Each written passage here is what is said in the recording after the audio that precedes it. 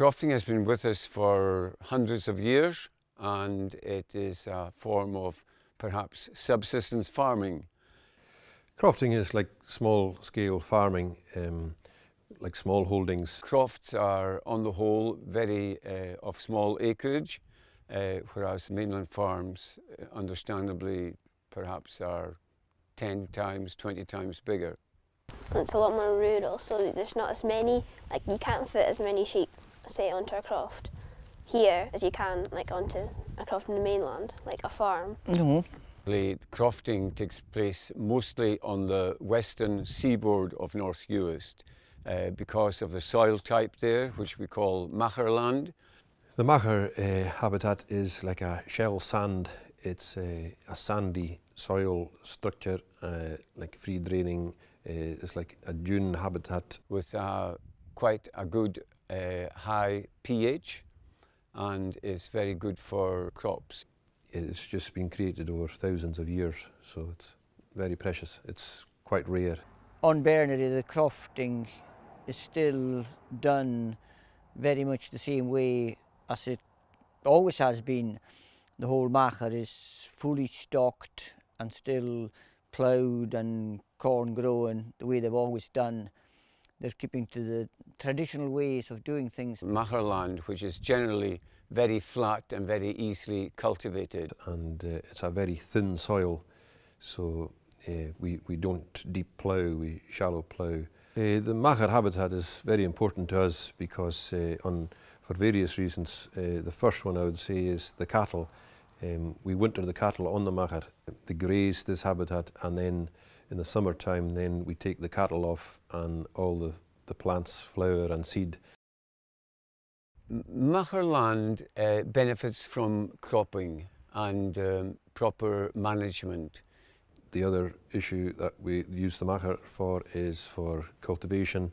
We use a 2-year crop, 2-year fallow system, so it's quite a low intensity again. It's not ploughed every year. The crops that we grow here are mostly oats, and we have fields of grass for silage, and these are fed to sheep and cattle in particular.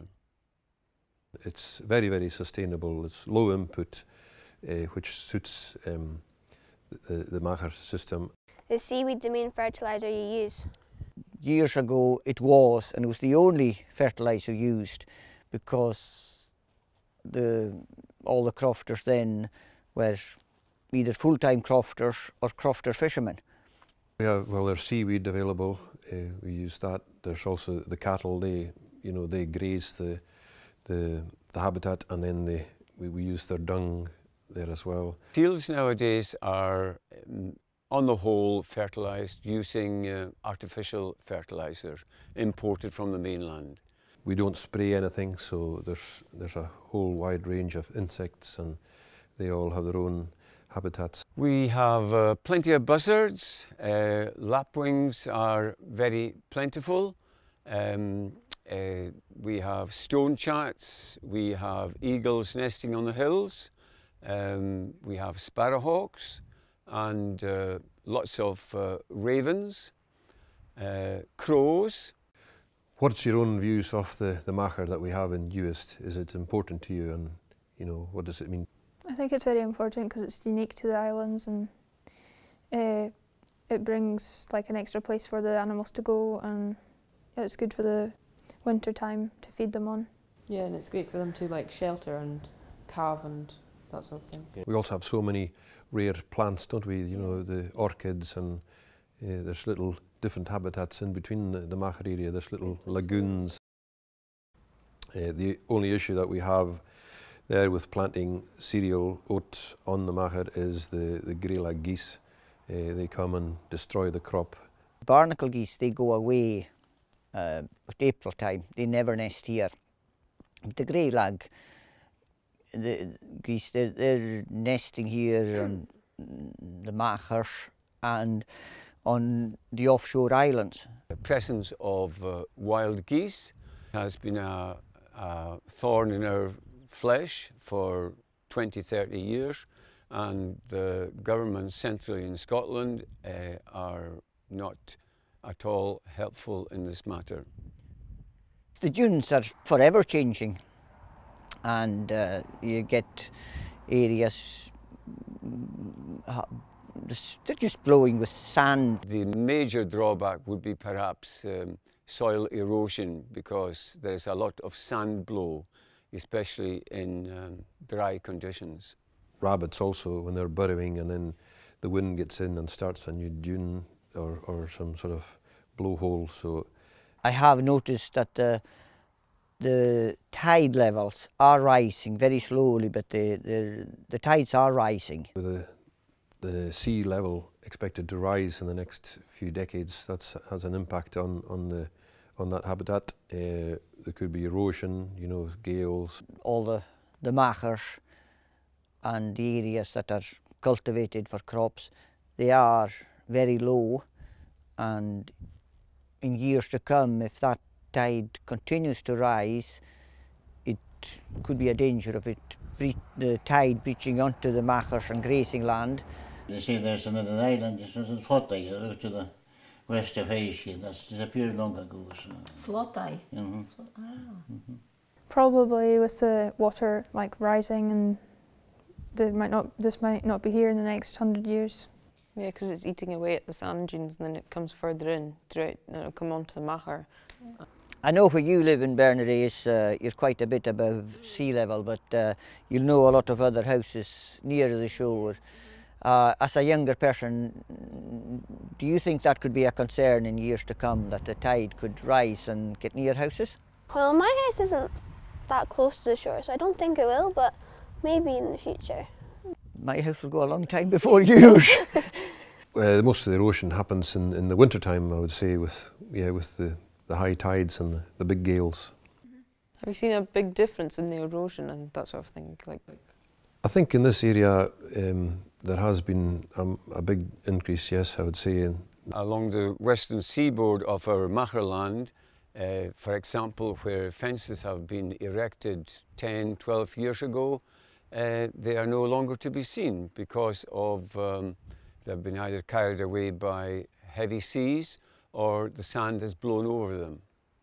It varies really, you know, some years with a bad storm you can lose 2-3 meters, and then you might not have any sort of for a while, and it's quite hard to stop it really, because to manage it, because it's the power of the tide. It's pretty extreme. A long time ago there was marram grass planted on the dunes to stabilise them because they were blowing away badly, and the marram grass was planted there. But now, over the years, that's spreading quite a lot in, and it's spreading now into the grazing, where the sheep and cattle are normally grazing, and that's becoming a problem now because it's overtaking the grazing and it's spoiling some of the grazing. All the crofters used to be cutting the marram grass every year for thatching byres, and even when they used to dry the corn in the old-fashioned way and taking the corn home, they used to cut marram grass and put it on the top of the corn stacks to keep the water out of them all winter. So that nobody cuts marram grass now. Alistair was saying that they took loads of the stones off the beach when they were building the road, and that's what he thinks has caused, you know, all the damage around the Chaidh and places like that. And he said he was on the dozer taking the shingle away, and he said between the car park and nowhere near the dig, he said all he left was a white cliff in the sand. He took everything away. It'd be very hard to stop, I think, because there's miles of coastline, and it would probably have to be armoured with rock, and rock isn't available really. If there was help and money available to protect the shoreline, and in whatever way, building it up or shoring it up to protect it from the rising tide, that might be needed. I think in certain areas around the airport at Ballyvanich that has been done, and it's proved successful. But on a large scale, I think it would be very, very tricky to do. There definitely have been changes in the duin system, where perhaps 20, 30 years ago there was a duin. It no longer exists, and similarly duins do appear in different places at different times. And again at the Slocan end, I think it's working north more and more. And I remember Don Alan McCarthy's dad just telling me, he says, we won't see it another generation after this, but I think he says Ballish is going to join on to Kilkibus yet. We also see it building in other areas. You know, in my dad's time, the sea was coming into these dunes and it's pushed out about 40 metres. And look at where the dig was a few years ago, and it was right into the beach, and everybody thought oh, no, that's it away now. And then I don't think I've ever seen as much shingle on top of what it is now as that is now. Agus Loch Savi. Yeah. We've seen a difference here since the Bernary Causeway's been built. There's areas that are banking, the sand is pushing in now. That before the causeway there was a channel there, and the tide would keep that clear. Can you tell me if you've noticed any changes in the weather here in your lifetime? The weather is changing slowly. It's not so seasonal as it was. Is not so reliable. We used to have sort of more harsher winters with more snow, but better summers. I do remember when I was young, many, many years ago, and we used to go around barefoot in lovely sunshine. Well, in my lifetime, I've seen definitely wetter and stormier in the Uist here. In my dad's time, they used to have long, dry summers, and they'd make hay in the summer, but now it's definitely wetter. Sunshine sometimes in the summer months now is at a premium, and they're definitely, the climate has changed. This year we got about 3 months of easterly, northeasterly winds from late spring, early summer. And it's not very good for crofting. It's fine for a couple of weeks at the end of a wet winter to dry the place up, but not too much of it, because it's always a cold, dry wind and nothing grows. And I'm sure you've seen a change yourselves, even in your lifetime too, with the weather. Yes. I think the weather seems to be changing every year and you don't know what to expect. Some years we get more storms than others. Some winters will go past and you'll only get a couple of small gales. We had one very bad storm in 2005, and that was the worst that anybody can remember anywhere in the islands. Was a devastating storm where sadly some lives were lost. I do remember it because Andrew was just a month from being born and we were more or less cut off. It came when there was a spring tide and high tide and a low pressure, and there was a lot of pressure behind and a westerly wind, and it pushed there was a lot of pressure behind the weather, and it forced the tide a lot higher than it normally would. It was an awful storm. That did a lot of damage, and power and water was off for days, and food lines were down. Slates off roofs, corrugated sheeting flying around. And roads were closed, causeways were damaged. Some were submerged in the heavy seas. And on Bernary itself, because of a causeway between Bernary and North Uist, the force behind it couldn't run through the sound, and the tide went up the Machair and took some bales, and they just drifted away with the high tide, and the tide's never ever been near them before or since. Very, very worrying, and I hope it's once in a lifetime. Do you think things like that will get worse in the future due to climate change? Well, I would hope not, because at the time people were worried then that, oh, is this the way it's going to be? But that's 14 years ago now, nearly 15, and we haven't had anything like it since. Well, things have changed here over the centuries. There used to be thousands of people.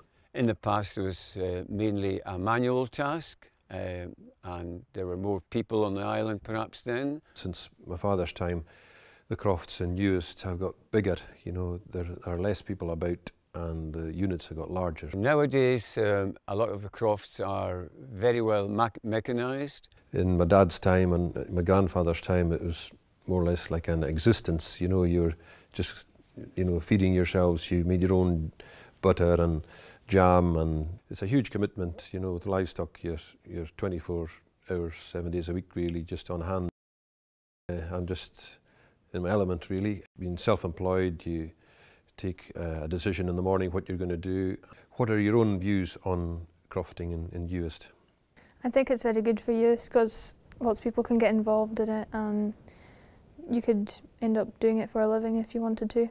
Yeah, and it's a good thing to do. Like if you've just retired from a job, you could set up your own wee croft and maybe take that on as a career or hobby if you wanted to.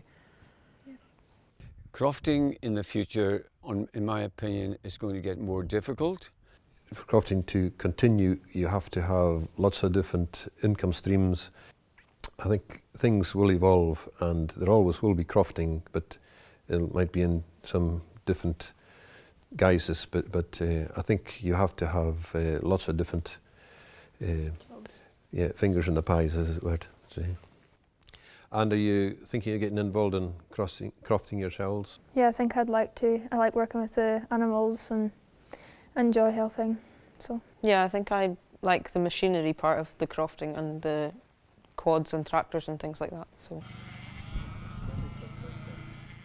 I'm of the opinion that if Machair land is cultivated in the manner in which it's been done over many, many years and fertilised accordingly, that there is a good future for Machair cropping. So who do you think are the best people to be managing the Machair? Naturally, crofters. Cut.